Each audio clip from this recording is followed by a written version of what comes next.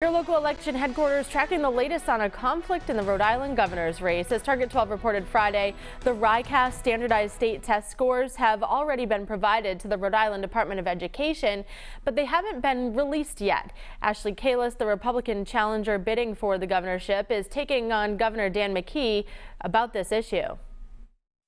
Let's release the RICAS scores. Now he is informed of the fact that we have the data. So now that he knows that the data is there, he can do what he needs to do to get them done. Governor McKee's campaign has been saying it's time for Ashley Kalus to release details of her tax returns. As for the timing of the RICAS test results, Governor McKee said they should not be released until they're ready.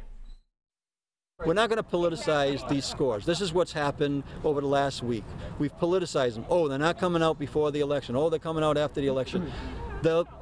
My position has been when the data is ready, it should be delivered. 3rd through 8th graders at Rhode Island Public Schools took the RICAS exams back in the spring, and the results were originally set to be released this month. The Rhode Island Department of Education told Target 12 last week they're putting the final data through quality control before releasing the scores.